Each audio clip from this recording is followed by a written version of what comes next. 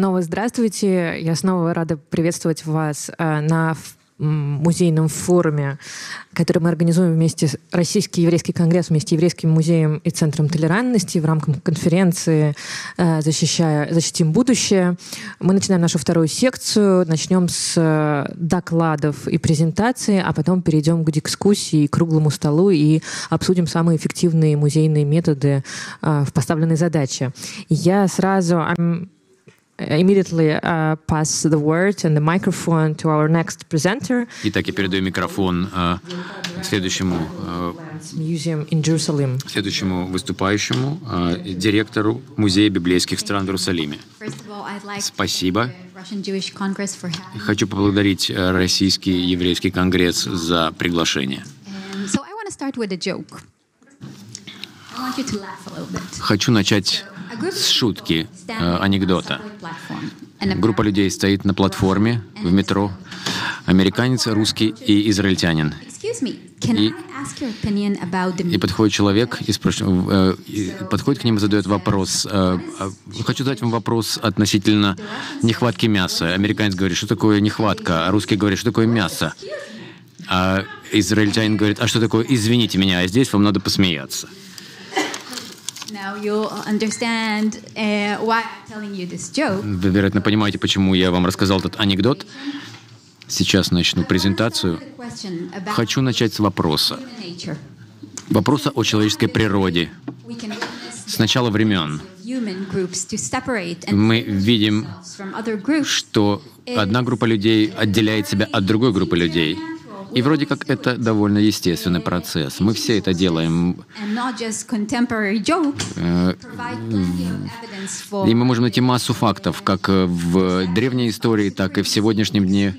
Видим, сколько есть такого, что одни отстраняются от других, одни выделяются над другими и прочее. Например,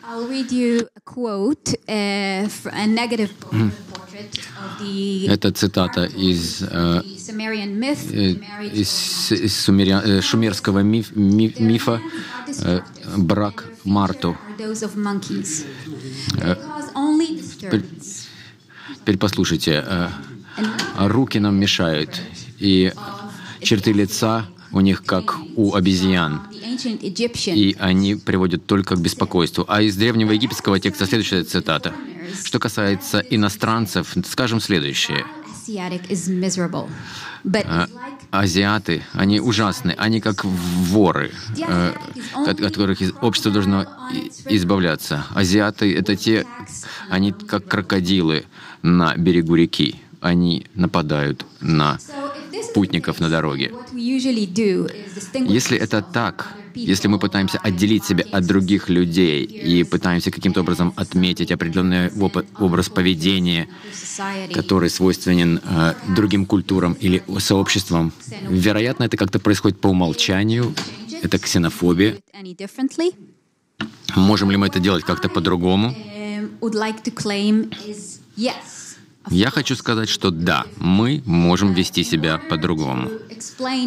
Для того, чтобы объяснить свое утверждение, я хочу ввести два термина.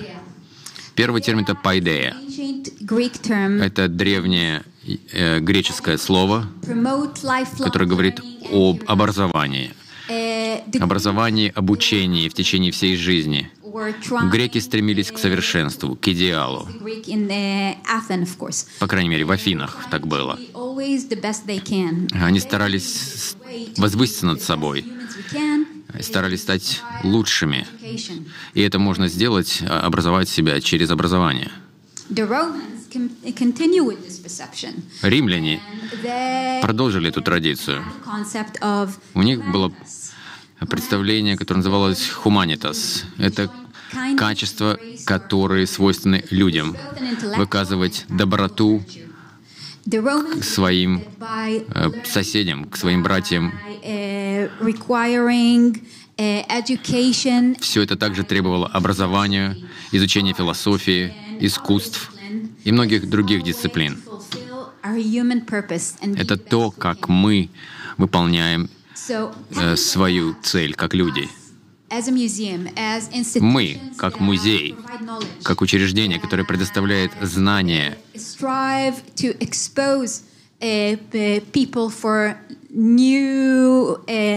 мы стараемся показать людей и новые теории, новое знание. Мы хотим, чтобы люди приходили к нам, чтобы они узнавали новое, то, чего они раньше не знали.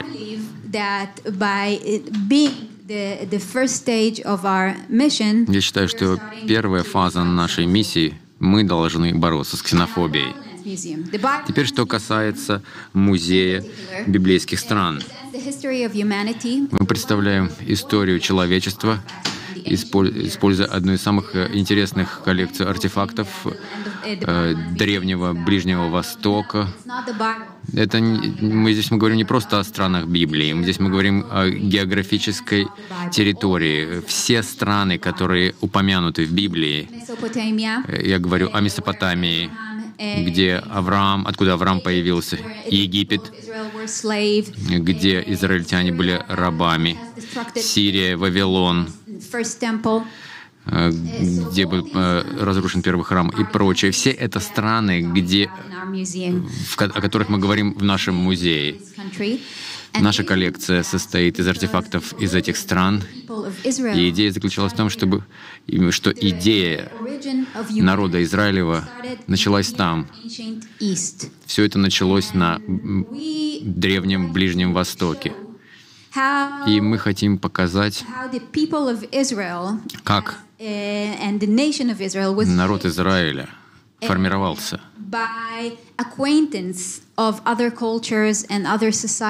путем ознакомления с другими обществами, с другими культурами, теми культурами, которые окружали израильский народ.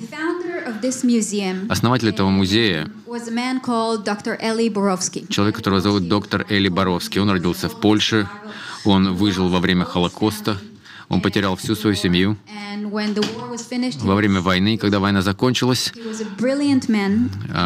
он был банкротом, он был потрясающим человеком, он изучал классическое искусство, философию, он также был раввином, он свободно говорил на 7 языках.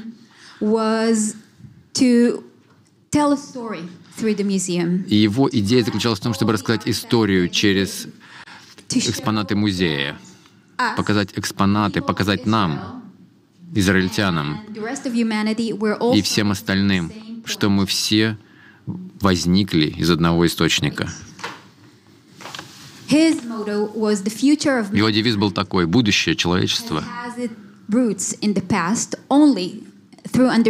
заключается в его корнях в прошлом, и его можно понять только через историю, благодаря которой мы можем построить лучшее будущее». Он хотел предложить посетителям музея знания о том, как человечество возникло, куда ведут корни народа Израилева. Он считал, что если люди лучше знают историю, такие катастрофы, как Холокост, больше не произойдут. Именно поэтому он основал этот музей. Когда вы входите в музей, первое, что вы увидите, это такая вводная галерея. И я вам расскажу, что вы можете там увидеть, но очевидно, вы все равно должны посетить музей. Этого недостаточно. Это, скажем так, спойлер. Первая галерея начинается с фразы из истории Ноя, о сыновьях Ноя. Как, вероятно, вы все знаете, что библейская идея о человечестве и общего источника человечества — это история Ноя после потопа, когда 3 сына Ноя отправились в разные направления — Хам, Шем и Яфет.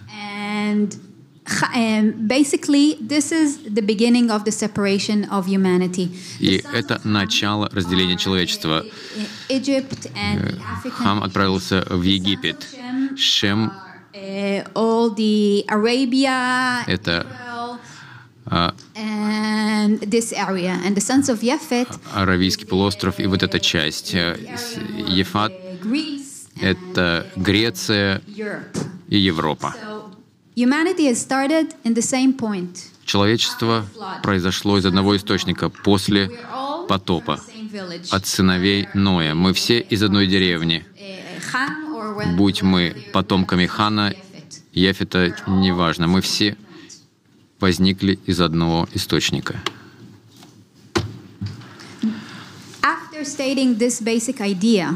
После того, как мы говорим об этой основной идее о равенстве всех людей, главное послание, которое музей пытается донести до своих посетителей, заключается в следующем. Я прочитаю это из послания пророка Исаии. И чуть позже объясню, что это. Волк должен жить с ягненком. Леопард должен жить вместе с ребенком. Надо было очки мне принести, очень плохо видно, извините. Теленок и лев должны есть вместе, а ребенок должен их вести. На иврите это звучало бы вот так. Главная цель музея заключается в том, чтобы сказать, так как мы все равны, мы должны жить вместе. Мы можем жить в мире, можем жить по соседству. И то, что мы так различны, это нормально. Это нормально, что мы не похожи друг на друга. Но это совершенно не говорит о том, что нам надо бороться друг с другом, драться с друг другом. Музей библейских стран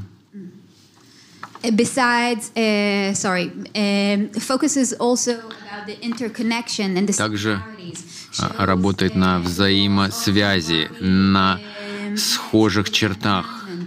И мы говорим о 10 заповедях, история Гильгамеша, и история Ноя, и Вавилон, и постройка Вавилонской башни.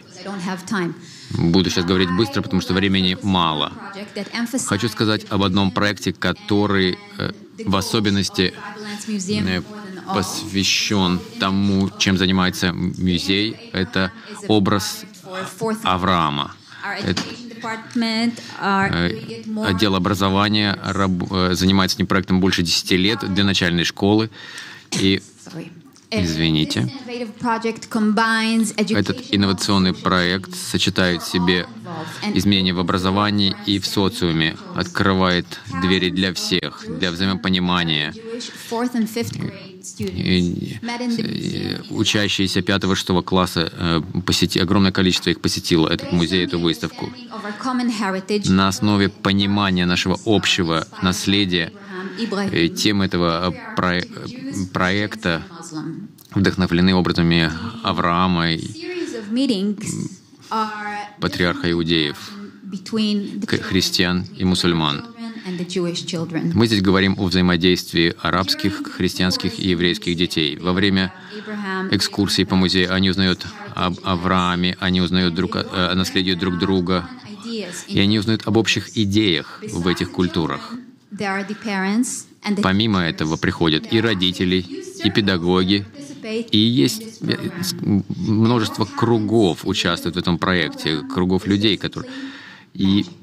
И то, что происходит в результате программы, это удивительно. Это прям настоящее волшебство. Пожалуйста, вот это вот покажите. Только это. Пожалуйста, погромче сделайте.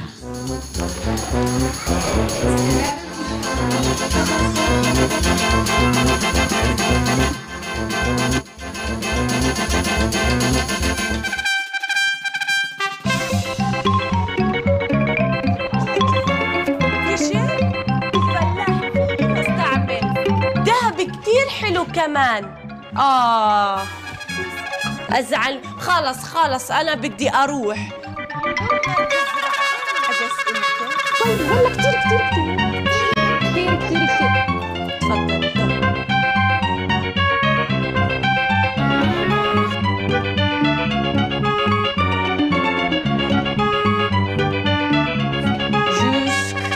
sarcophage, c'est fait de pierre, toujours.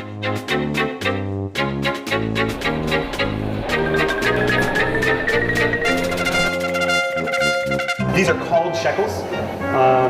On them say things like year 2 to the free world of the Jewish nation. First Jewish revolt. The Roman picture of the first Jewish revolt. Первые евреи, как они появились, артефакты, которые им принадлежали.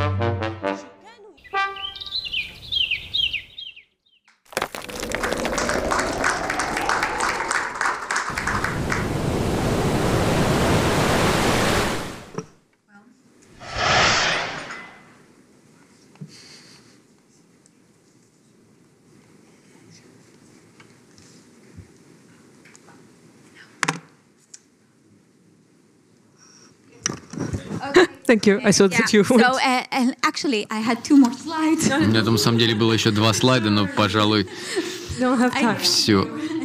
Извините, времени больше нет. Ладно, мы их не покажем. Спасибо большое всем. И последнее предложение. Приезжайте, пожалуйста, в наш музей. Это потрясающий музей. И я, конечно, очень объективно.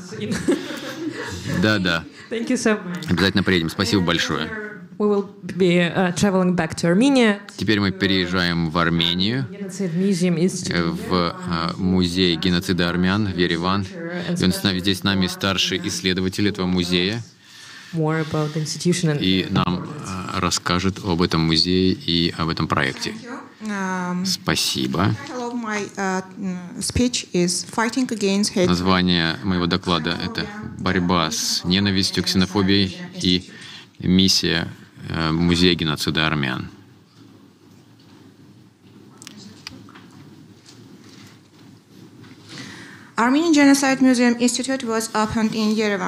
Этот институт был основан в Ереване в 1995 году в годовщину геноцида армян. Он стал частью мемориального комплекса, посвященным геноциду армян, который был открыт ранее в 1967 году. Первая часть выставки была показана в 1995 году. Она была очень успешной для независимой Армении. Здесь представлены разные темы, которые так важны не только которые важны для армянского народа. Это было столетие армянского геноцида, и здесь глубоко проанализированы события прошлого, что происходило. В сегодняшней выставке представлены факты этого геноцида. Показано, как он был спланирован и как он был воплощен турецким правительством против армянского населения. Несмотря на то, что обычные турки, они участвовали в геноциде, но здесь речь не идет о том, чтобы каким-то образом обвинять турецкий народ. Здесь скорее речь идет о том, чтобы как ксенофобия, дегуманизация и многое другое, как это может повлиять на целую нацию, и как важно реагировать на подобного рода вещи.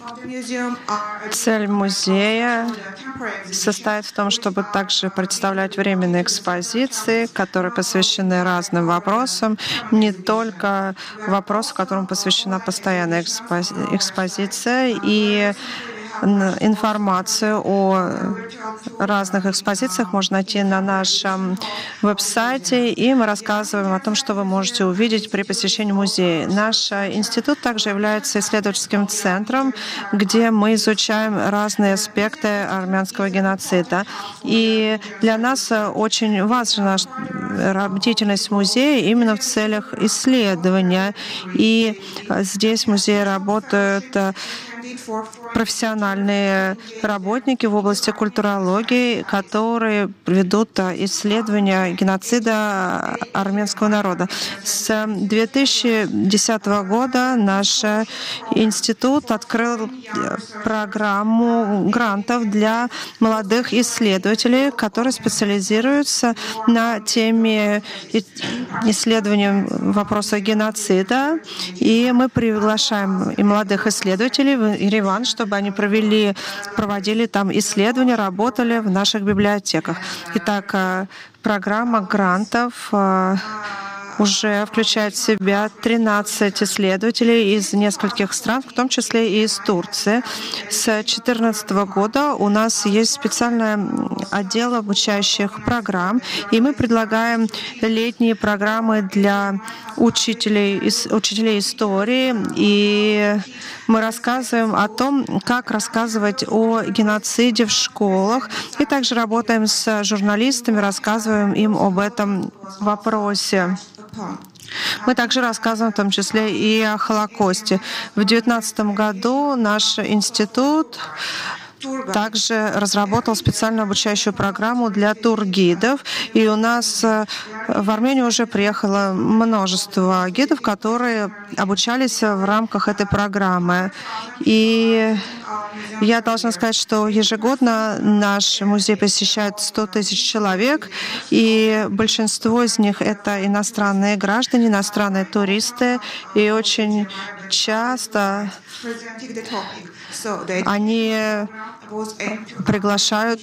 пользуются услугами тургидов. И поскольку армянский геноцид не включен в обучающие программы большинства стран, даже в рамках изучения программы Первой мировой войны, очень важно рассказывать людям о истории геноцида против армянского народа. Кроме того, мы можем сказать, что даже страна, которая проводила геноцид, понимает важность изучения этого вопроса. Кроме того, в наш музей приезжают граждане Турции, и надо сказать, что наша экспозиция оказывает на них большое впечатление. Многие уезжают с чувством стыда, хотя другие, наоборот, по-прежнему продолжают отрицать это событие. К нам постоянно приезжают школьники, потому что в нашей стране история армянского геноцида — это часть учебной программы. Мы также разработали специальную программу для школьников. У нас есть специальная программа, специальный тур, где можно больше узнать по этой теме, хотя и не только по этой. Наши исследователи участвуют в организации разного рода конференций, которые проходят в рамках нашего музея, в стенах музея. Мы рассказываем о аспектах, важных аспектах геноцида. Недавнее признание геноцида армянского народа Соединенными Штатами Америки было очень для нас важно, потому что это поддерживает идею единых ценностей. И мы знаем, что в США несколько штатов включили этот вопрос в свои учебные программы. И что касается наших планов как музея, мы будем по-прежнему активно развивать эту идею, будем привлекать различные ресурсы, будем работать с экспертами, будем развивать проекты для бывших стран Советского Союза и будем также предлагать разнообразные программы и тренинги для преподавателей. Цель наших летних программ состоит в том, чтобы рассказать преподавателям, которые приедут в Армению, рассказать о вопросах сохранения человеческих прав, о геноциде. И наш исследователь выступит с рядом лекций и программа, которую мы организуем для американских преподавателей, в итоге затем получит свое дальнейшее развитие в США. И если у нас будет успешное взаимодействие, то вот такой момент мы будем продолжать на регулярной основе. Я закончила свое выступление. К сожалению, не смогла показать вам все слайды из-за технических проблем. Спасибо огромное. И теперь мы переносимся в Москву. И я хочу передать слово Анатолию Голубовскому, искусствоведу, советнику президента ВЭК по культуре, члену ученого совета Еврейского музея и Центра толерантности. Спасибо, Лия. Здравствуйте. Я, поскольку у меня презентация на русском языке, вы ее уже включили, ну, хорошо, я буду говорить по-русски. Надеюсь, мы ничего не утеряем. Мне понравилась идея Йонит начинать презентацию с анекдота, но я вам предложу все-таки не анекдот, а случай из жизни. Дело в том, что Российский еврейский конгресс проводит уже третий год, провел уже 3 конкурса музейных инициатив и выставочных проектов, связанных с еврейской историей, культурой, идентичностью, ну и так далее, с еврейскими сюжетами. Общероссийский такой конкурс. И вот один из проектов, выигравший грант, я на нем остановлюсь еще позже, он был реализован в городе Мариинске. Мариинск – это небольшой сибирский город в Кемеровской области, в 200 километрах севернее Кемерово. И этот город в основном сейчас там зоны, где сидят заключенные, железная дорога и спиртозавод, который делает самую знаменитую российскую водку «Белуга». Значит, но до событий октября 2017 года в этом городе шла необыкновенно интенсивная еврейская жизнь. И практически 90% купцов первой и второй гильдии, которые там были, это были евреи. И они построили самые крепкие и красивые здания в этом городе и участвовали в жизни города. При этом они были действительно настоящие, соблюдающие евреи. И большая их часть, они попали в Сибирь, и в этот город, известный своими золотыми приисками, помимо всего прочего, как высланные из черты оседлости преступники, участники польских восстаний, вот так вот они туда попадали. И поэтому проект, который был связан с восстановлением вот этой потрясающей, совершенно удивительной, необыкновенной истории, еврейской истории города Мариинска, мы назвали «Сибирская Австралия». Ну, по понятной аналогии, когда вот Австралию поднимали тоже заключенные. Вот. Там была выставка. Этот проект имеет очень серьезное продолжение. На третьем конкурсе выиграл грант проект под названием «Сибирский Иерусалим», потому что выяснилось, что в нескольких сибирских небольших городах была необыкновенно интенсивная культурно-еврейская жизнь. Ну, например, в городе Каинске, который теперь называется городом Куйбышевым, это юг Красноярского края, его вообще называли сибирским Иерусалимом. И вот проект, который... Это еще не анекдот. Проект, который выиграл третий конкурс, он уже называется «Сибирский Иерусалим», и он объединяет 4 сибирских города. Это Мариинск, город Канск, город Ачинск и, соответственно, вот город Куйбышев. Так вот, после того торжественного открытия вот этой выставки и всех этих разговоров о том, какие были замечательные еврейские купцы, как они много сделали для города, мы праздновали это событие, и один из городских начальников спросил меня: слушайте, а вот где у евреев иконы вообще? Вот как вы думаете, вы могли бы объяснить? Пришлось объяснить, потому что у евреев икон нету. Ну, хорошо, вы как-то молитесь, евреи-то как-то вы молитесь, как вот вы креститесь, наверное. Ну, и тут получилась ошибка. В общем, пришлось уже после того, как шел этот вот потрясающий разговор о том, как вот замечательно, что евреи... Выяснилось, что... кто такие евреи, в общем, как-то мало представляют в городе, как устроена их жизнь, каков уклад еврейский, что такое традиция и прочее, прочее. Собственно, об этом свидетельствуют и социологические исследования, особенно те, которые проводились в конце 80-х, начале 90-х годов. Вот мониторинг, который, кстати, организован при участии Российского еврейского конгресса, при поддержке Российского еврейского, Левады-центра, в начале 90-х годов там какая-то невероятная цифра людей, которые либо причисляли себя к антисемитам, либо равнодушно относились к этой теме, они вообще не могли идентифицировать евреев ни по каким признакам. Ни по фамилии, ни по внешнему облику, никак. Это где-то около 50%.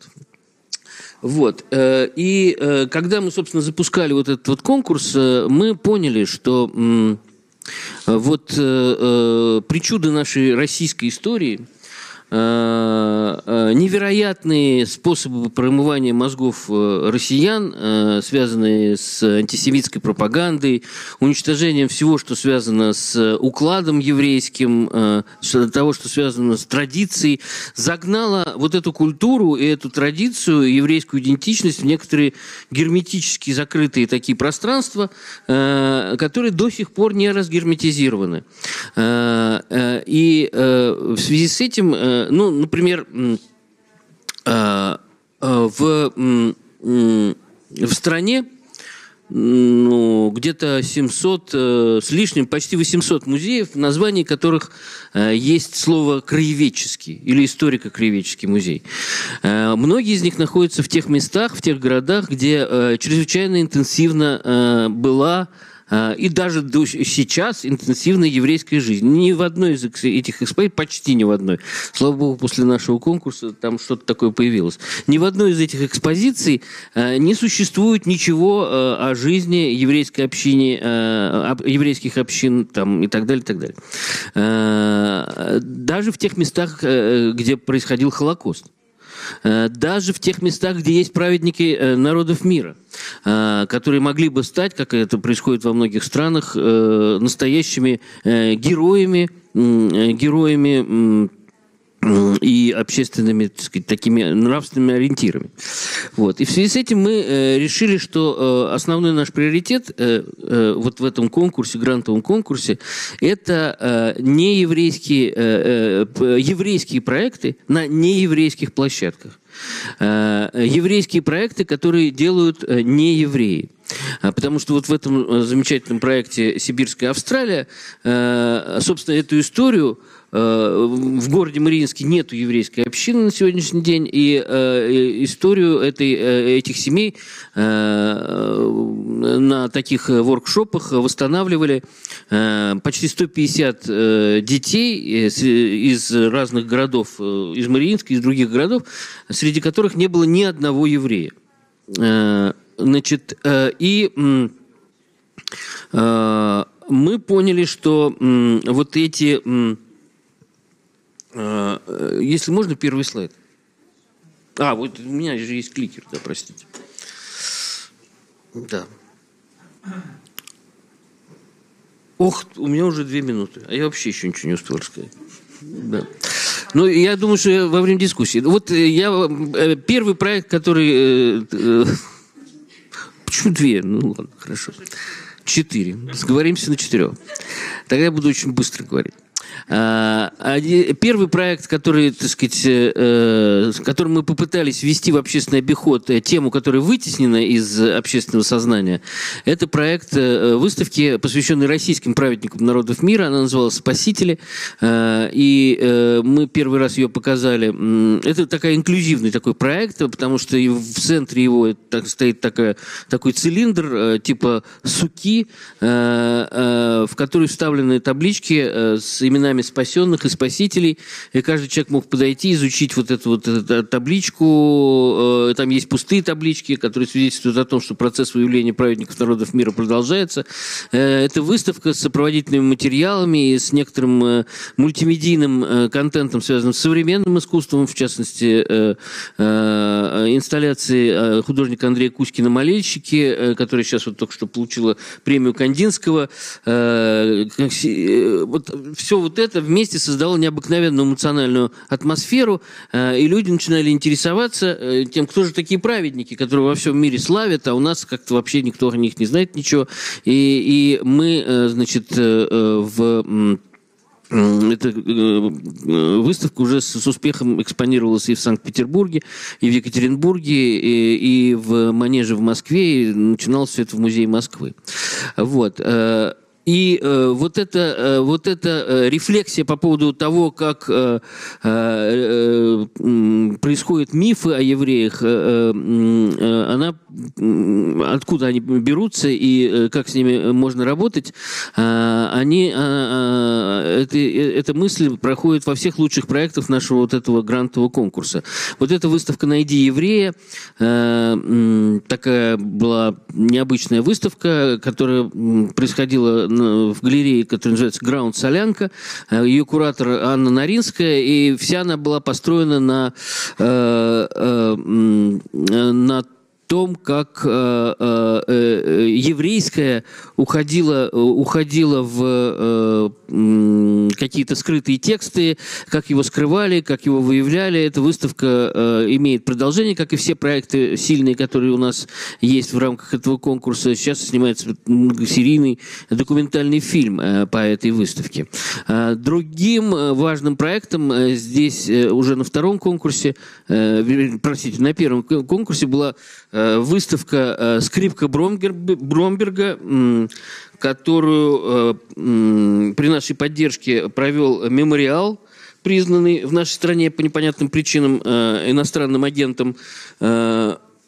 Кстати, и вот в результате эта выставка сопровождалась еще огромным каталогом, двуязычным на русском и английском языке, в котором множество статей, и все это посвящено антиеврейским кампаниям в СССР, которые происходили с 1917 года до начала 50-х годов. Значит,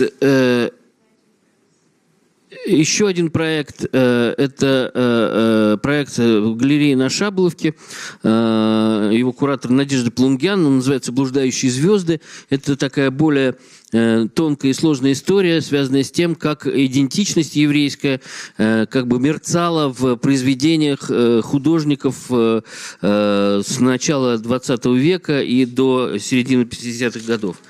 Эта выставка тоже сопровождалась настоящим, мы же все-таки народ книги, настоящим научным трудом, который вот исследует как раз вот проявление еврейской идентичности в советском искусстве и борьбу за ее. Вот. И вот вы видите здесь списки, конечно, вы не будете их читать. В рамках первого конкурса мы поддержали 6 проектов, а после того, как мы получили дополнительное финансирование, мы поддерживаем 10-11 проектов каждый год. И все они имеют очень серьезное продолжение. Например, проект «Открывая синагогу Тимирхан Шура» в Буйнакске, в Дагестане. из него как бы произошел. Это проект, связанный с возвращением к жизни заброшенной синагоги горских евреев, очень древней прекрасной синагоги. Он теперь перерос в огромный этнокультурный фестиваль, который мы первый раз провели в октябре. Фестиваль называется «Кавказ обетованный». Он посвящен взаимодействию и диалогу между культурами разных кавказских народов. И мы надеемся, что этот фестиваль станет ежегодным. Вот. И я думаю, что на дискуссию я отнесу свои размышления по поводу того, что все эти проекты, связанные с ксенофобией и с борьбой с ней, как указано в программе, что это проекты гражданские, и они выходят за рамки узкоэтнических какой-то проблематики, и это проекты, которые помогают людям не столько любить евреев или кого-то еще, сколько помогают им сделать правильный нравственный экзистенциальный выбор в тяжелых ситуациях, в которые мы не перестаем попадать. Спасибо. Thank you so much. As a visitor to all the exhibition. Спасибо. Как тот, кто посетил эти выставки, я подтверждаю, что есть, безусловно, есть продолжение этого после того, как выставка заканчивается. Да, это замечательная история. Теперь мы переходим в Будапешт. Я рада дать микрофон Тамашу Ковачу, директору Центра памяти Холокоста. Я знаю, что время у меня ограничено, именно поэтому я буду читать свою презентацию, которая называется «Кого и как мы будем вспоминать в будущем». Для меня большая честь присутствовать на этой конференции и поделиться с вами своими мыслями. Хочу отметить, что моя презентация основана на фактах, а не на мечтах или каких-то идеях. Я историк и музейный деятель из Будапешта. Должен сказать, что в моей речи не так много оптимизма будет. И мне кажется, что часть образования — это вспоминание, сохранение памяти. Как же нам это делать? Думаю, что надо вернуться во времени, к весне 1945 года. Война закончилась в Европе. Красная армия оккупировала Берлин, но ранее она освободила концлагерь Освенцим и Будапешт, включая гетто. Мы знаем, что на советских территориях, освобожденных Красной армией, уже полным ходом работал комитет, собирая данные. И Илья Александрович Альтман мог бы подробно про это рассказать. Весной и летом 1944 года 440 тысяч евреев были депортированы из Венгрии, подавляющее большинство в Освенцим. В то время в венгерской армии находилось 10 тысяч мужчин-евреев на принудительных работах. К осени 1944 года еврейская община жила только в Будапеште. Во время правления нацистской Германии они жили в гетто. Нацистской партии скрещенных стрел, их загнали в гетто, где они подверглись зверствам бандитов нацистской партии скрещенных стрел. Общее количество жертв венгерского Холокоста приблизительно составляет 500 000 человек. На самом деле, точно сказать довольно сложно. 500 000 человек. Мы могли справедливо и не зря считать, что общество в целом почтило память венгерских жертв Холокоста. В 1946 году празднование Второй мировой войны было посвящено прежде всего освобождению и борьбе с фашизмом. Поминовение жертв Холокоста с самого начала стало своего рода еврейским делом. И его место в синагогах и кладбищах было. Но что стало причиной того, что это так произошло? Во-первых, евреи, вернувшиеся домой, попали в тот город или, возможно, в ту деревню, из которой они были депортированы. То есть им пришлось начать новую жизнь в общине.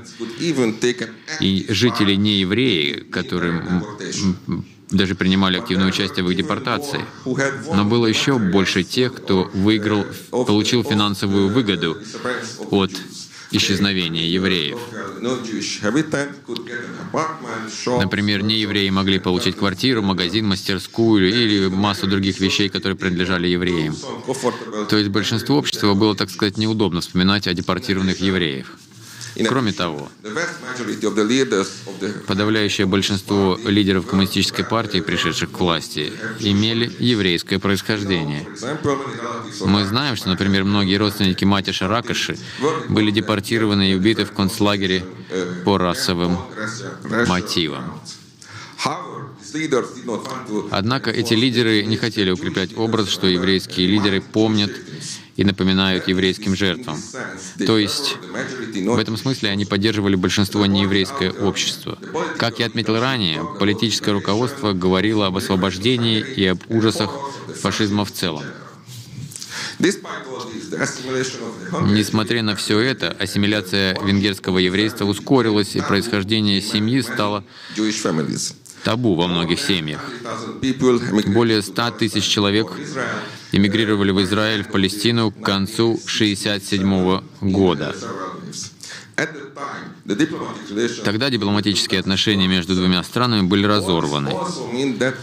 Все это также означало, что в Венгрии осталось так мало активных воспоминаний об этом, тех, кто действительно что-то помнил.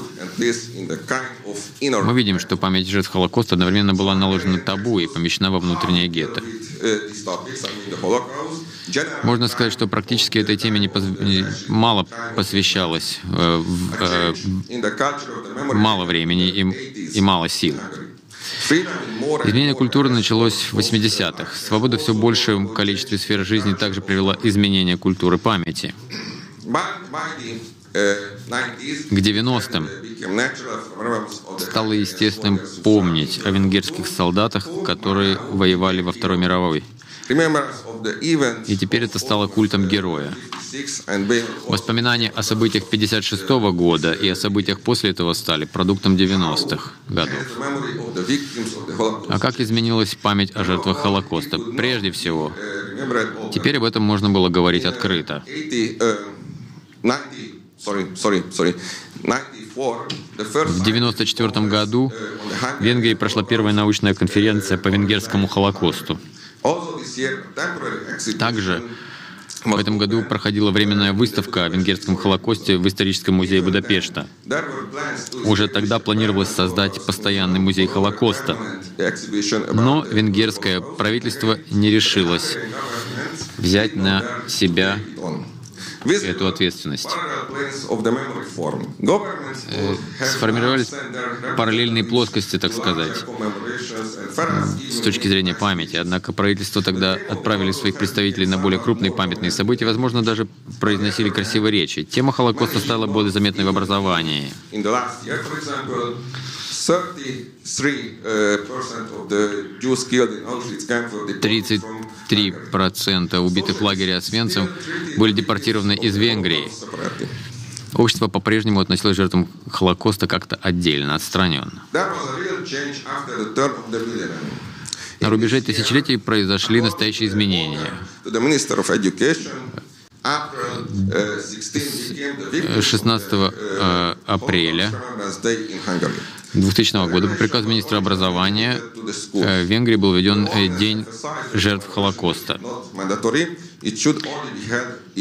Изначально регулирование было ограничено школами. Постановление подчеркивало, что поминовение не является обязательным, а нужно проводить только в том случае, если школьное сообщество так считает. Сегодня тот день вышел из... Люди выходили из школы и выражали таким образом память о погибших.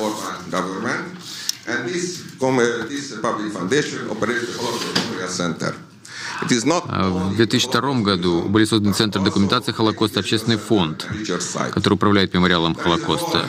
Не только музей Холокоста, но и образовательный исследовательский центр также были созданы.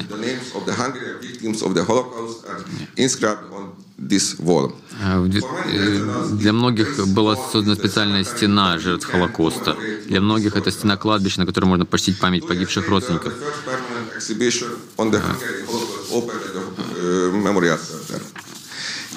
была первая выставка, открытая в память жертвам Холокоста. Что можно сказать? Есть День памяти Музея Холокоста, образовательные программы. И, конечно, местные жители продолжают отмечать его каждый день. Более того, память о Холокосте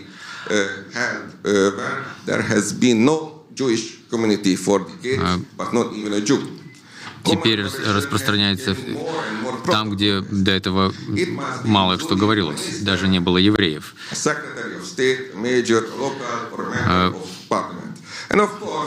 По-прежнему проходят протокольные мероприятия, в котором участвуют министры, государственные деятели и многие другие. Конечно, их выступления важны. Но война закончилась в 1945 году. Те, кто выжил, сейчас уже пожилые, все меньше и меньше могут вспомнить. На что же можно надеяться? Мы надеемся на то, что молодое поколение не просто будет изучать последовательность событий Холокоста, но это поколение также чувствует исторический вес событий того времени, причину, которая тут привела. И можно теперь сказать, что антисемитизм никогда не поразит их. Более того, сознательные граждане также будут твердо противостоять зародышу антисемитизма. Спасибо за внимание. Спасибо. Теперь переходим в Амстердам. Я хочу передать микрофон директору Ассоциации еврейских музеев. Я небольшое представление сделаю перед тем, как перейду к презентации, что происходит с еврейской культурой в Амстердаме. Что это такое? У нас 5 организаций в Амстердаме. Еврейский музей Амстердама. Мы изменили название. Это Еврейский музей. Теперь название существует. Неделю назад мы его приняли. У нас есть детский музей, у нас есть синагога, которая одна из красивейших зданий в Европе.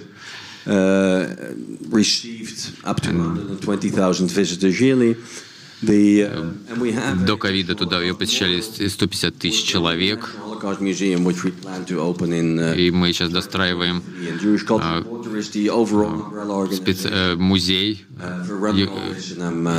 истории еврейского народа, который будет открыт в 2023 году. По-прежнему жду своей презентации, что покажут наши слайды. Итак, что важно в историческом музее? Это важно то, что это организация, которая начала свою деятельность в 30-е годы. У меня на флешке есть эта презентация, если вам необходимо, потому что вижу, что вы там паникуете и не можете найти мою презентацию. Выступает доктор Эмиль Шрайвер, председатель Ассоциации еврейских музеев Европы и генеральный директор Еврейского культурного квартала в Амстердаме. Мы переехали в огромный комплекс синагог в Амстердаме. Она была открыта после войны в конце 50-х годов. Мы переехали в это здание в 1987 году. Было решено, что музей не стоит ограничивать только еврейским представительством в Нидерландах и в Амстердаме. Мы решили, что мы будем рассказывать историю евреев в Амстердаме в течение 400 лет, а не просто концентрируясь на той катастрофе, которая произошла в 20 веке. Итак, сейчас я каким-то образом попытаюсь разобраться, что там происходит в моей презентации. Итак, всегда есть проблема, что делать с антисемитизмом. Если посмотреть на 10 лет назад, мои предшественники говорили о том, что говорят о том, что проблема антисемитизма — это проблема других, это не проблема евреев. Почему евреи должны заниматься антисемитизмом? Потому что всегда есть страх такой, что, особенно после того, как мы открыли музей Холокоста, что История Холокоста очень отличается от, в общем-то, мирной истории евреев в Нидерландах. Есть один кошерный ресторан в Амстердаме, на который постоянно нападают. Ломают двери, бросают какие-то взрывные устройства. И обычная реакция такая до недавних пор: ну да, кому-то что-то не нравится. Но люди боятся сказать, что это антисемиты. Мы чувствуем такое, что мы понимаем, что мы больше не можем просто показывать выставку 15 века еврейских картин, которые интересны всем. Необходимо как-то реагировать на происходящее тоже. И мир изменился. Началась пандемия, возникло движение «Жизни чернокожих имеют значение». И я решил пригласить журналистов, которые писали статьи по расизму и антисемитизму. И почему, говоря о расизме, антисемитизм как бы пропадает из контекста. Когда мы говорим о движениях меньшинств, почему мы не говорим про антисемитизм? Почему это считается таким, скажем, историей белых, что ли, чем другие нарративы, другие истории ксенофобии, связанные с другими народами и нациями? Мы пригласили этого журналиста на выставку. Мы использовали расстановку предметов, как они используются при движении жизни черных имеет значение. Но мы пытались понять для себя вот что. Мы обсуждали с этим журналистом разные выражения антисемитизма, которые можно заметить везде. Мы также обсуждали невидимость антисемитизма в публичном пространстве, вот в этих вот движениях, общественных движениях, которые высказываются против неравенства. Мы задали вопрос, что хуже, рабство или Холокост. И это, в общем, дискуссия как бы бессмысленная. Эта дискуссия продолжается до сих пор. Что хуже? Что такое геноцид? И геноцид как бы что? Это хуже? Нет, речь здесь не о соревновании. Что хуже? Здесь мы не Олимпийские игры, кто страдал больше. Мы здесь живем по соседству, и мы должны понимать, что происходит. У нас должна быть обязательно дискуссия в общественном пространстве о том, что происходит, потому что столько всего происходит с Холокостом, и столько всего... Это не то, что кто-то больше страдал, кто-то меньше. Мы живем все вместе, и мы должны понимать, что происходило с другими народами, и с нашим, и прочее. И когда речь идет о усталости от Холокоста, и как бы люди уже устали от евреев, которые постоянно рассказывают о Холокосте и так далее. И, конечно, есть проблема отрицания Холокоста, и это касается также геноцида. В Осло мой коллега упоминал также об этом, что многие неевреи считают израильскую армию и правительство предателями, преступниками, а одновременно с этим можно к ним относиться с антисемитскими взглядами. Мы смотрим на наше общество, и что происходит? А происходит то, что и христианские ценности, и еврейские ценности подвергаются нападкам. И еврейские ценности, конечно, это ценности, которые касаются также христианского сообщества. И есть определенный аспект солидарности. И сейчас возникает конфликт между нами и исламским сообществом, также возникает. И мы должны понимать, что происходит. Есть, с одной стороны, люди борются против антисемитизма, есть те, кто борется против разных фобий, расизма. И почему так происходит, что Так часто еврейские активисты ощущают некий дискомфорт, когда они появляются,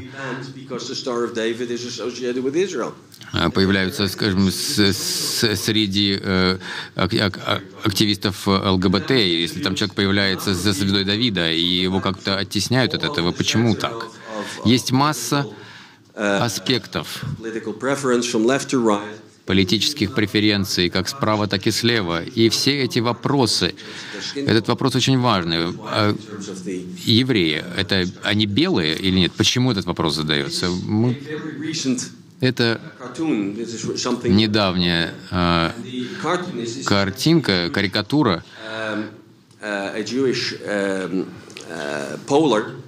someone who does the polls for elections, for example, это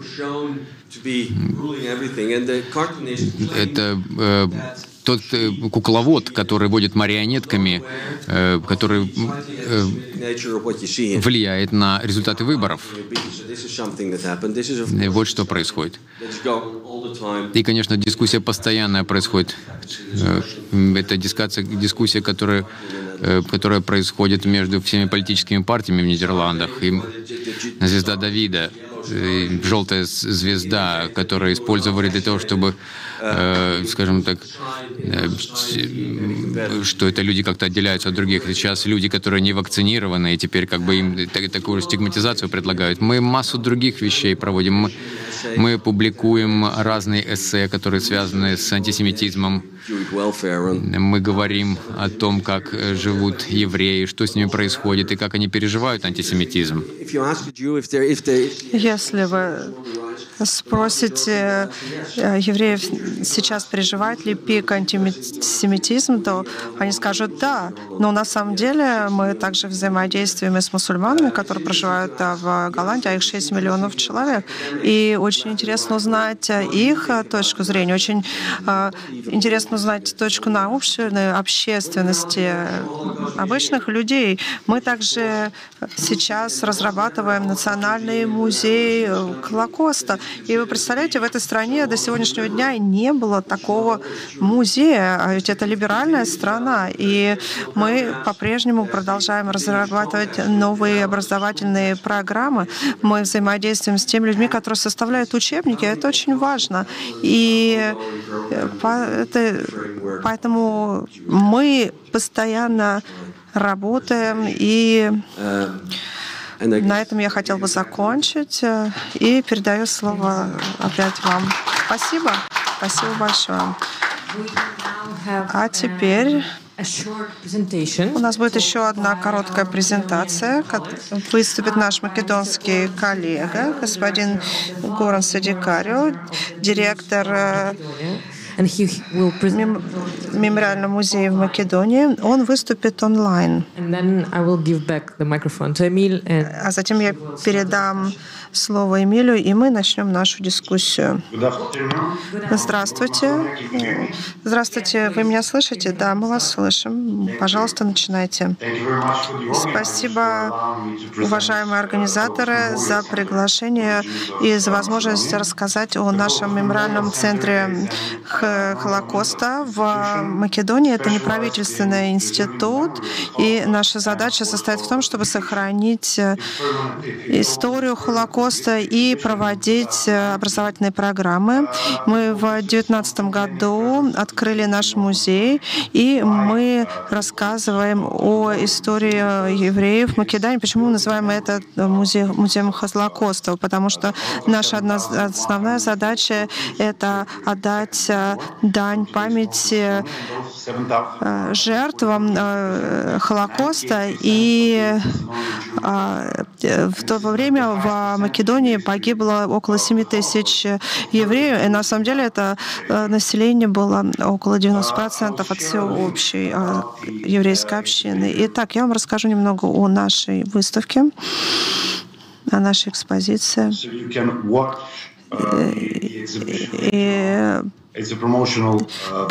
Позже я вам покажу видео о нашем музее. Итак, наш музей проводит много образовательных программ. И одна из наших целей — это цель образовательная. Вы меня слышите? Потому что такое ощущение, что у меня подвисает связь. Да, мы вас слышим, но не всегда видим. Так вот, наконец увидели. Интернет меня подводит. Извините за технические заминки. Итак, наш музей активно разрабатывает образовательные программы для школьных учителей не только в Македонии, но и для всего региона, потому что мы единственная организация, специализирующаяся на разработке образовательных программ в отношении Холокоста на Западных Балканах. И мы подписали соглашение с Министерством образования Сербии, Албании. Сейчас взаимодействуем с Министерством образования Греции и для того, чтобы проводить двусторонние, трехсторонние семинары для учителей из Болгарии, Македонии, Сербии, Албании и так далее. И в этом году мы проводили семинар для студентов. Мы подписали соглашение с юридическим отделением одного из университетов для того, чтобы рассказывать о Холокосте и для того, чтобы признать весь ужас этого явления с тем, чтобы оно никогда больше не повторилось. И что касается антисемитизма, то у нас нет официальных данных про антисемитизм, но мы понимаем, что израиль-палестинский конфликт имеет место быть, и, к сожалению, есть проявление антисемитизма в Македонии в связи с конфликтом, и бывают проявления в обществе.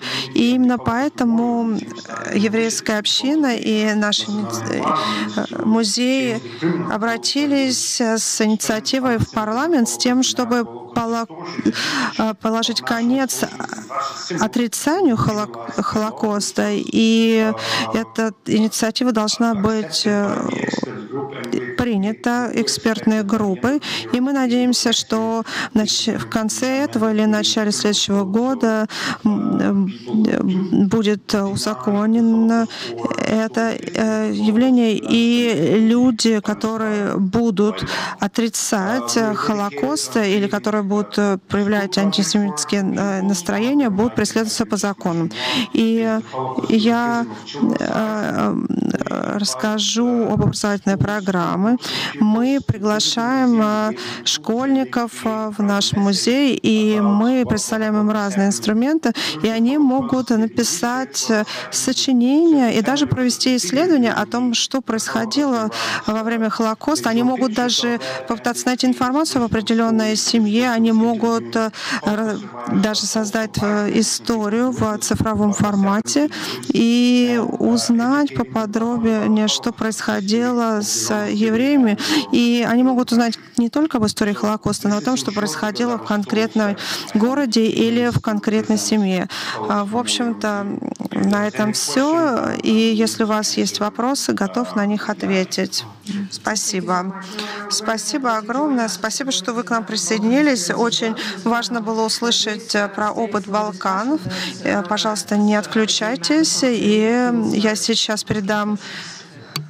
передать слово Эмилю, он начнет сессию вопросов и ответов. Итак, я хотел бы с вами поделиться тем, что я прослушал в ходе этой панельной дискуссии, и хотел бы сделать общие выводы и найти взаимосвязи между тем, что говорили разные спикеры. Во-первых, было очень интересно услышать точки зрения и разговоры, взгляды наших разных выступающих. И мы понимаем, что, конечно же, точка зрения определяется страной, в которой проживают наши выступающие, и также направленностью направленностью институтов или музеев, которые они выбирают. Кто-то специализируется на Холокосте, кто-то еще на истории еврейского народа и так далее. Но все мы делаем все, чтобы положить конец, искоренить антисемитизм, и мы все занимаемся поиском нашей идентичности. И мы понимаем, что наши коллеги принимают те или иные решения. Многие из нас концентрируются на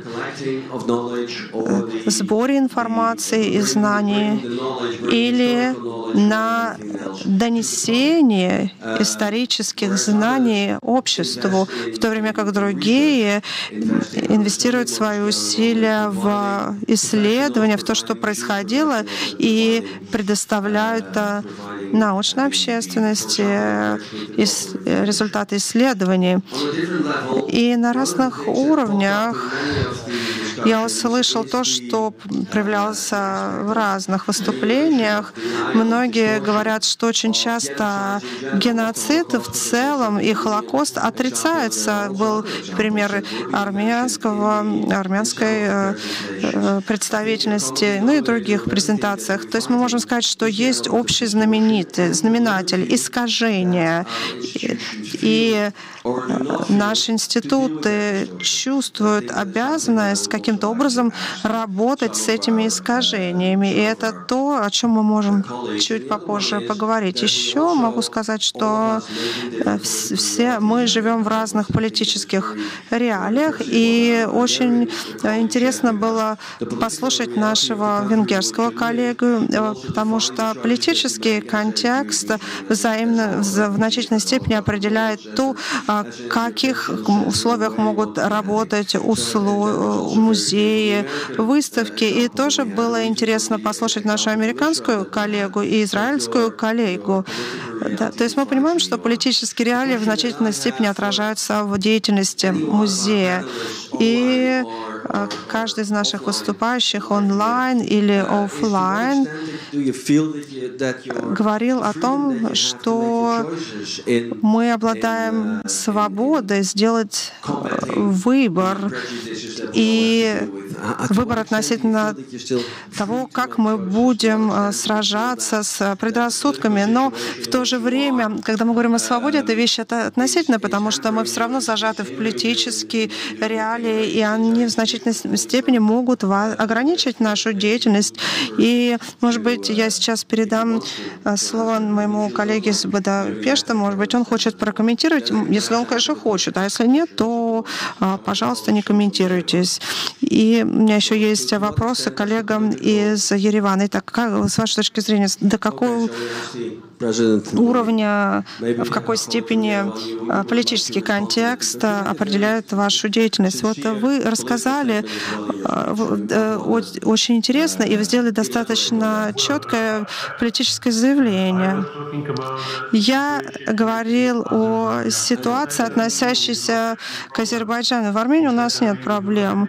В Армении у нас нет никаких проблем относительно озвучивания проблемы геноцида и представления ее. Как я уже говорил, мы планируем также рассказывать о других формах геноцида в отношении других народов, поэтому мы будем рассказывать о том, что происходило за последние 100-120 лет и в каких частях земного шара мог происходить геноцид. Мы все понимаем, что, возможно, по другим видам геноцида у нас может быть не такой большой объем знаний, но мы будем делать все от себя возможное. И для нашей задачи это взращивать в людях толерантность, терпимость тем, чтобы они противостояли ксенофобии. Это наш подход. Спасибо. А вот хочу обратиться к коллеге из Сан-Диего. А вот вы очень четко рассказали о определенных событиях исторических, которые определили ваш выбор. И вот расскажите, пожалуйста, о том, что происходит у вас. Вы знаете, что у нас в Амстердаме один человек хотел нам пожертвовать 1 миллион евро, если мы поменяем название музея, сделаем музей глобального геноцида, а не еврейского геноцида. Мы отказались от таких денег. А вот у вас как дело обстоит с этим вопросом? Что касается нашего музея, мы решили, что мы будем идти вперед, даря любовь, и мы хотим выстраивать доверительные отношения с нашим сообществом. Мы хотим рассказывать правду. Это очень важный момент. И мы берем на себя эту роль. И правда — это основополагающий момент. Мы будем говорить правду и только правду. И это нам определяет степень нашей свободы. И, знаете, неважно, что там происходит на политической арене, и неважно, будут нам что-то давать, какие-то финансовые помощи или нет, и неважно, какие дебаты происходят в отношении замены названия музея, мы будем идти навстречу правде. И неважно, какой там президент, этот предыдущий, что говорит, мы за правду, и нам это дает свободу. И знаете, у нас тоже были аналогичные ситуации, как вы описали. Есть люди, которые хотят, чтобы мы что-то делали, да, вот условно за те пожертвования, но мы идем своей дорогой, мы много трудимся, и есть очень много доноров, очень много пожертвователей, которые готовы поддержать финансово и которые стоят, отстаивают наши же ценности. Спасибо огромное. Я понимаю, что наш коллег из Будапешта все-таки готов ответить на мой вопрос. Пожалуйста, передаю вам слово. Да, готов. Знаете, в Венгрии каждый вопрос — это политический вопрос. И неважно, вы можете говорить обо всем, что угодно. Да, даже если вы спрашиваете, ты какое вино любишь, розовое или белое, это уже вопрос политический, причем острый. И что касается наш музей, да, у нас есть мемориальный музей, и да, это было политическое решение. Мы решили открыть мемориальный центр, и да, это музей, и в то же время мемориальный центр. Я думаю следующее. Политика имеет непосредственное отношение к этому вопросу, и я думаю, что без политической воли, по крайней мере, в Венгрии, у нас бы не открылся музей, наш музей. И у нас бы даже не был мемориальный или памятный день Холокоста, день памяти Холокоста. И мне кажется, что это правильное решение, которое также во многом образовывает общество. Так бы я хотел передать слово нашему коллегу из Дубая. Что мне интересно, когда вы говорили о политических стычках и политических взаимоотношениях между Эмиратами и Израилем, они, кстати, значительно улучшили, и вы говорите, что да, вот тем не менее, если у вас, сталкиваетесь ли вы с политическим давлением, вообще есть оно или нет? Есть политическое давление или нет? Нет. Наш музей — это частный музей, я являюсь его основателем и куратором. Но мы находимся в историческом здании. У нас музей был открыт в 2012 году. У нас очень много разного рода экспонатов, принадлежащих к разным культурам. И опять же, вот открытие музея — это было точно не политическое решение. Идея состояла в том, чтобы рассказать о мире, о сострадании.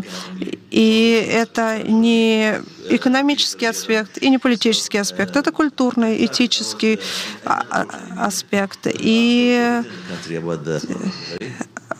я, кстати говоря, могу сказать, что после открытия была написана очень хорошая статья про наш музей. И к нам приехали также представители СМИ и представители телевизионных каналов, таких как Аль-Джазира и других. И интересно, что когда он открылся, никто не жаловался, представители никаких посольств не жаловались. И знаете почему? Потому что у нас общие ценности. И мы говорим о культурных, о исторических ценностях. Например, мы проводили интересную конференцию, посвященную исторической дружбе и развитию взаимоотношений будущих. Да, спасибо огромное. И если мы говорим об образовании, то я хотела бы спросить, я хотела сказать, что у нас тут есть коллеги из Осло, Ереана и других мест, которые, в том числе и московские коллеги, которые очень большое внимание уделяют образовательным программам. Я бы хотела спросить своего коллега из Осло и также Полин, которая разрабатывает образовательные программы. Итак, мой вопрос следующий. До какой степени вы ощущаете, что рассказ о исторических фактах школьникам, насколько он важен, и как вам кажется, они воспринимают эту информацию? И если они ее воспринимают, они ее просто воспринимают или они хотят что-то делать? И насколько важны эти образовательные программы? Ведь мы же не просто предоставляем голые факты, мы хотим дать значительно больше, чем просто информация, чем знание, правда? Итак, Полин, может быть, начнем с вас. И знаете, что меня удивило, когда вас слушал? Не потому, что я до этого никогда не слышал, я просто думал о очень важном составляющем образовательных программ. Мне хотелось понять, знаете, какими предрассудками или убеждениями они приходят к вам, что они вообще знают о евреях, или, может, им кажется, что я знаю, потому что они ничего не знают. И вот с чем они пришли к вам, прежде чем они к вам пришли. Давайте сначала начнем с коллегам из Осло. Но долго не говорите, потому что времени у нас осталось мало.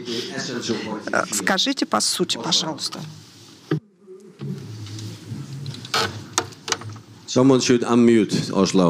Пожалуйста, микрофон включите, пожалуйста, иначе мы Осло никогда не услышим. Да. Вы меня слышите? Да. Мне кажется, что мой коллега — это тот, кто встречается с учащимися. Я в большинстве своем встречаюсь с пожилыми людьми. Сетл, к тебе приходит много учащихся и группами, и поодиночке, и ты мог бы ответить на этот вопрос? Может быть, ты тоже микрофон включишь? Мне кажется, что молодых сейчас гораздо больше, чем это было раньше, кто приходит и интересуется историей.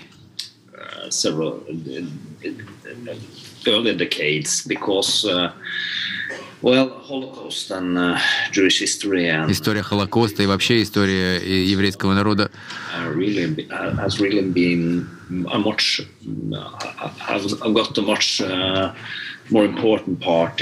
становится очень важной частью образования, а также общественного дискурса и исторического исследования, когда мы сравниваем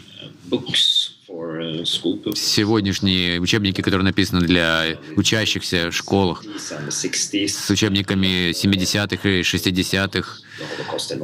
Здесь, конечно, говорится гораздо больше о Холокосте сегодня. Одновременно с этим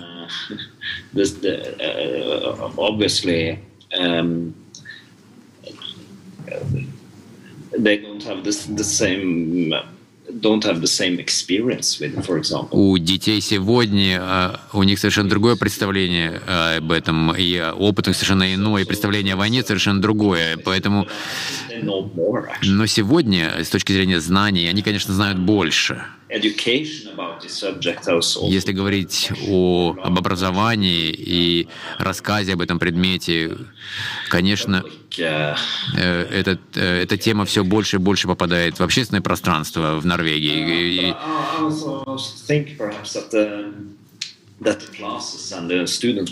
Мне кажется, что группа учащихся, которые к нам приходят, им очень интересна эта история. Им интересно узнать о том, какие ресурсы существуют, чтобы можно было обратиться, скажем так, к каким-то ресурсам, которые недоступны, так, при первом поиске. Что происходит в Польше, в музее Полин? Спасибо, Осло. А до какой степени вы в музее Полин?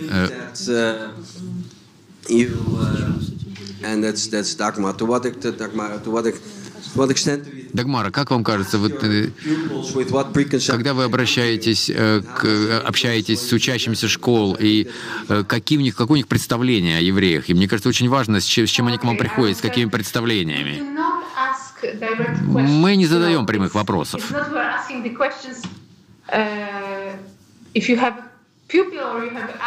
Если пришел взрослый человек или школьник,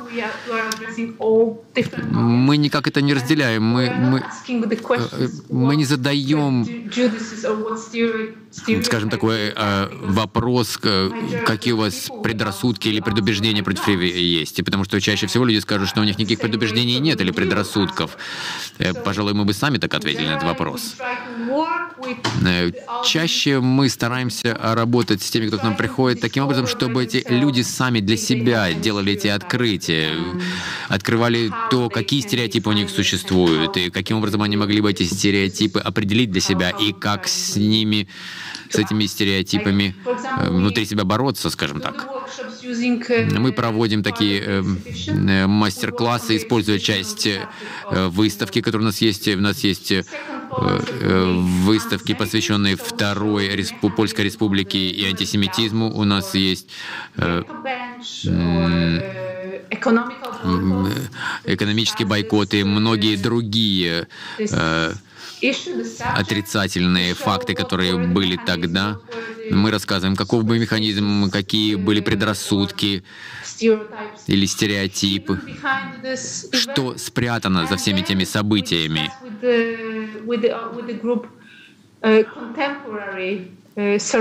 А потом мы обсуждаем, что происходит сегодня, в современности. Видят ли они нечто подобное сегодняшней жизни?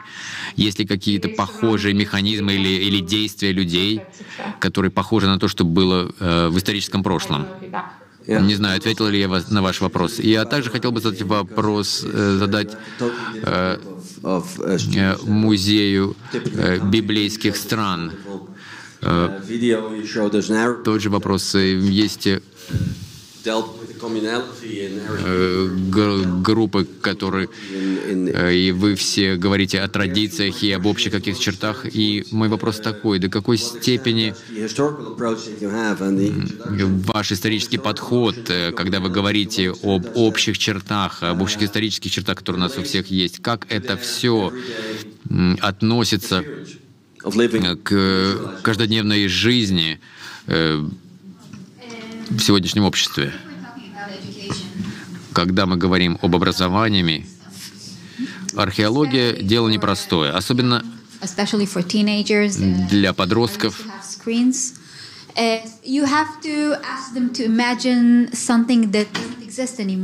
Приходится просить их представить что-то, что больше не существует. Может, какой-то небольшой камешек или какой-то небольшой артефакт. Вы им рассказываете какие-то потрясающие истории о каких-то огромных империях. И все, что эти дети видят, это что-то маленькое, что, может быть, не так здорово выглядит. А мы пытаемся сделать следующее.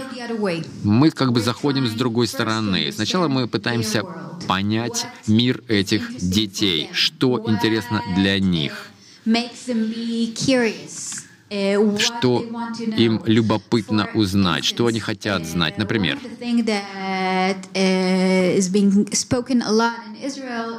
то, о чем очень много говорят в Израиле, это начало новой нации, так, новые идеи, инновации, новые техники и методы и прочее. То, о чем мы говорим, мы начинаем с настоящего. Мы говорим о настоящем. Например, в Израиле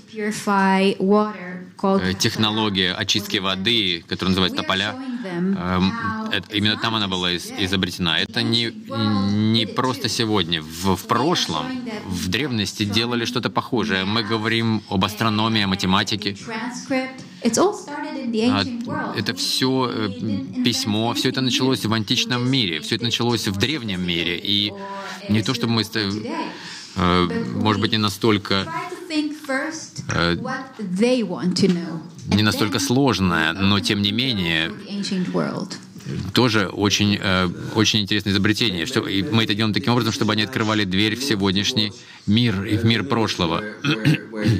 I suppose that you will also have and you already told us large groups of students coming in, but that Вы нам также рассказывали, что большие группы студентов к вам приходят. I think will fit into the time schedule that we have, which is the aspects or the aspect of commemoration. I think it was a very Речь идет об аспекте памяти.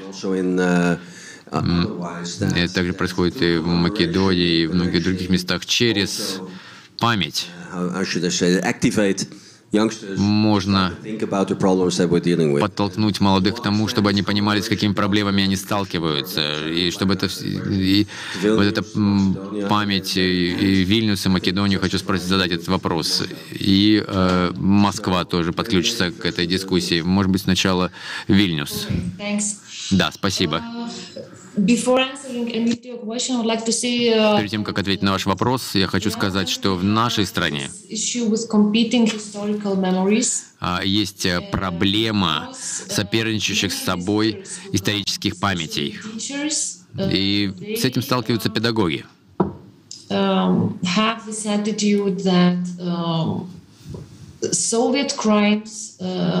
И отношение такое, что о преступлениях СССР нужно говорить больше, потому что это является как бы частью сегодняшнего мира.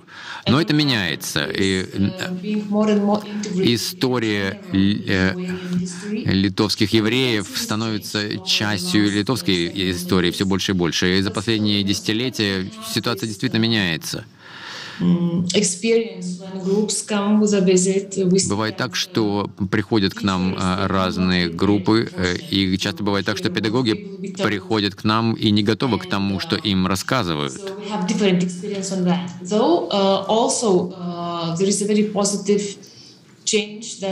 Также есть положительные изменения, что многие школы по всей стране, там возникают центры толерантности, take most active teachers to do a lot of practical work. Где активные педагоги проводят очень большую работу, чтобы сохранить память, историческую память о погибших евреях, ходят на кладбище, также посещают места массовых захоронений и убийства евреев. И это все оставляет определенный отпечаток. И это также помогает сохранить память о тех чудовищных событиях. И мы также обращаемся к общинам. Большая часть сохранения памяти — это важно, чтобы в этом принимали участие официальные лица. Конечно, это важно, но тем не менее в Литве за последние несколько лет общины стали гораздо более активными. Эти инициативы исходят из общества. из общин. И это, мне кажется, очень положительный знак. И когда вы приводите детей на такие памятные события, это очень важно. Именно тогда дети начинают понимать, откуда они возникли, что происходило здесь, в этом месте, перед тем, как вы сюда пришли. То есть дети приходят сюда, они с этими мобильными телефонами, они как бы оторваны от этой реальности, но нужно обязательно подготовить их к тому, что они будут видеть. Это очень важно, как нам кажется. Вот такой мой ответ, пожалуй. Я могу задать тот же вопрос нашему коллеге в Македонии. Дам пару минут ему на ответ. И заключительное слово дам нашему коллегу из Москвы, потому что мы сегодня в Москве, и надо уважать принимающую сторону. А Македония? Спасибо большое. Да, пожалуйста. Северная Македония. Память о Холокосте политизирована, конечно. И, конечно, это такой двусторонний такой момент, потому что это как раз то, с чем мы сталкиваемся, когда нам приходится спорить с болгарскими властями. Холокост в Северной Македонии и болгарские власти, болгарская армия была повинна в этом отчаянии. И наши восточные соседи не хотят принять этот факт и не хотят извиниться, относительно того, что происходило во время Второй мировой войны. Конечно, слышать нечто подобное — это больно слышать и еврейской общине, и выжившим во время Холокоста. Но важно также сказать, что в 1945 году весь процесс сохранения памяти начался теми, кто выжил в Холокосте, и мемориальные центры, они организованы в стране, организуются мероприятия, посвященные сохранению памяти. Все это очень важно, делать что-то, что будет посвящено памяти погибших во Второй мировой войне и во время Холокоста. Важно, чтобы учащиеся, они понимали, как быть активными, как выступать, как отстаивать свою точку зрения, потому что много евреев погибло во время Холокоста. Нужно понимать, что происходило во время Второй мировой войны, что происходило с евреями. Когда дети приходят в музей, они видят многое в нашей выставке, они начинают понимать, что они могут сделать, как они могут изменить среду вокруг себя, как они могут улучшить эту среду, чтобы люди лучше понимали эту проблему. Все, больше никогда не совершу ошибку, не буду путать Македонию и Северной Македонией, извините. Теперь перейдем к Москве. Впервые, когда я услышал о Музее толерантности и Центре толерантности, это то, что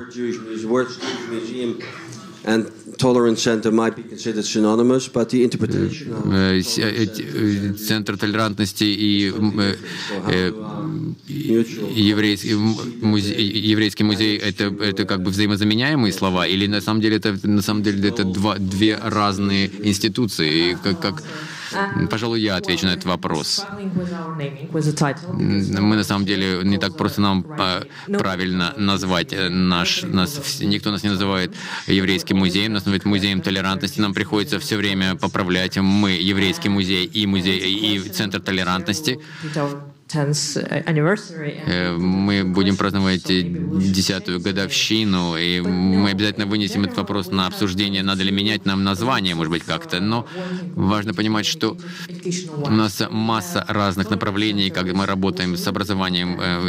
Центр толерантности, он несколько независим от музея. У нас есть определенные проблемы с образованием. И, конечно, мы занимаемся тем, что мы учим людей, обучаем людей, приходящих приходящим к нам относительно того, что такое ксенофобия, антисемитизм и прочее. Музей больше о культуре евреев, о понимании культуры, как нужно ценить культуру разных народов, как так или иначе мы все люди, ну, хоть мы и из одного источника происходим, мы все очень различны.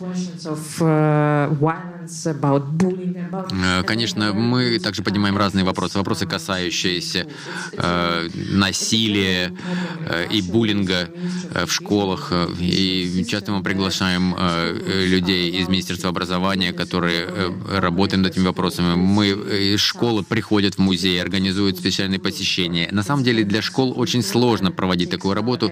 Эта работа проходит за пределами официального расписания школьников. Очень сложно организовать все это. Для них проще пойти в музей искусств или какой-то другой исторический музей. Но у Центра толерантности есть доступ к школам, и они очень плотно работают со школами и группами учащихся. Мы, как музей, и, конечно, мы проводим специальные программы по Холокосту и истории евреев. Мы в большей степени как культурный центр, и мы проводим специальные образовательные программы, куда дети могут прийти, изучать английский, играть в шахматы, систему детских садов. У нас есть специальные группы для подростков, у нас есть программы для подростков. Мы организуем такое пространство для людей, куда дети могут прийти, провести время, интересно провести время. И таким образом меняется как бы представление о нашем музее. Наше исследование по маркетингу показывает, нам довольно сложно привлекать новых посетителей. Мало кто понимает, зачем туда идти. Но как только человек приходит в музей, и ему очень нравится там, они много узнают, им нравится там находиться, и обязательно эти люди приходят еще. Наша цель изменить как бы отношение к первому слову в нашем названии. Анатолий, у вас последнее слово, потому что мы все уже заканчиваем. Да, вот у меня колоссальная ответственность для меня произнести последнее слово. Да, последнее слово, и все ждут вашего последнего слова. Да. Знаете, возможность — это, пожалуй, самый главный термин в моей речи сегодня. Россия — это страна, в которой все политизировано, так же, как и Венгрия, и Польша, и многие другие.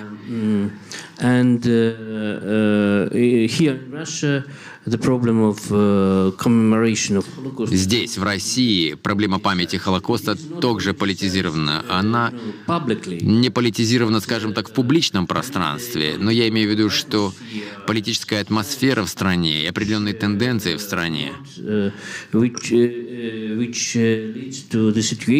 они приводят к той ситуации, где здесь, в России, у нас нет музея Холокоста или центра Холокоста. У нас есть центр Холокоста, но это небольшая организация. У нас есть небольшая выставка в мемориальной синагоге. На Поклонной горе, но это не музей. И это происходит не от недостатка инициатив или работы активистов. Это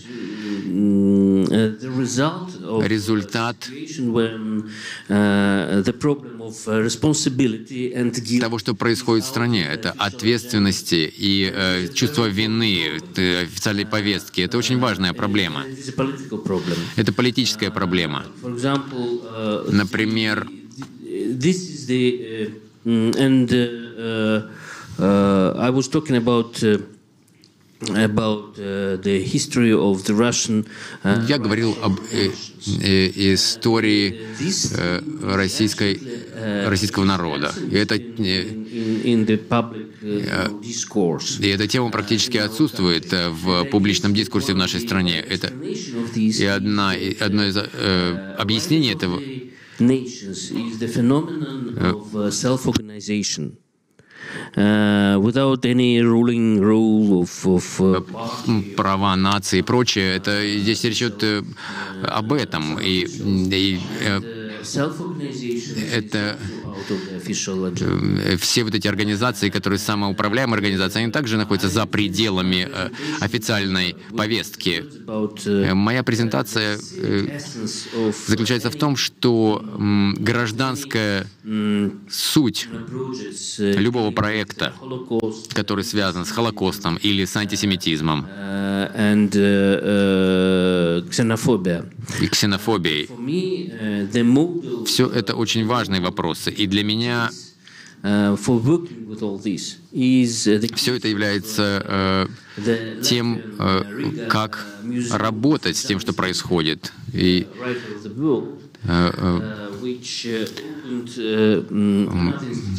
в Риге была открыта еще дочерняя организация, была открыта, которая называется «Дом мужества». Да, потому что нужно мужество для того, чтобы принадлежать к меньшинству. Мне кажется, это будущее, это тема. Мы должны работать с молодыми людьми, со студентами в рамках гражданского образования, потому что все наши темы абсолютно гражданские. Спасибо. Я надеюсь, что получается, ваше последнее слово не совсем последнее, потому что еще кто-то хочет выступить с заключительным словом, но вам я даю меньше, чем минуту, и я постараюсь. Знаете, мы говорим о Холокосте, мы говорим о памяти, о дани памяти. И мы говорим о том, что важно, чтобы это не произошло еще раз. Ни с евреями, ни с кем-либо еще, ни с каким-либо другим народом еще. Но Аман Хаям сказал, одна жизнь спасает целое человечество. И мне кажется, да, что когда кто-то погибает, то есть большие последствия психологические, социологические. А вот если 6 миллионов человек убито, что делать с этим? Поэтому, да, нужно помнить о жертвах, отдавать им память, но в то же время важно взаимодействовать с другими народами, и мы работаем с людьми из разных частей света, делимся с ними данными. И мы делаем это, потому что всегда есть надежда. Потому что, да, мы говорим о Холокосте, об этом ужасном событии, но делаем это с надеждой. И мы работаем с детьми. И на самом деле у каждого ребенка есть свобода узнать больше. И идея, опять же, главная идея — это что не допустить, чтобы это произошло еще раз. И мы помним, что когда римляне победили варвары, да, было много проблем, но потом началось развитие других культур. Ну, на этом я заканчиваю. Спасибо. Очень интересная мысль. Если одна жизнь может спасти целое человечество, да. Ну что ж, я хочу поблагодарить всех наших коллег во всем мире, абсолютно без преувеличения. Спасибо, что Ида к нам приехала. Спасибо за то, что поделились передовым опытом, замечательными практиками. Спасибо за то, что оставались с нами на протяжении всей этой сессии. Мы очень ценим ваше время, ваш труд. Я также хочу поблагодарить всех участвующих. Я хочу поблагодарить Еврейский центр толерантности за то, что вы организовали эту сессию. Мне кажется, это был великолепный обмен лучшими практиками. Спасибо и хорошего остатка дня.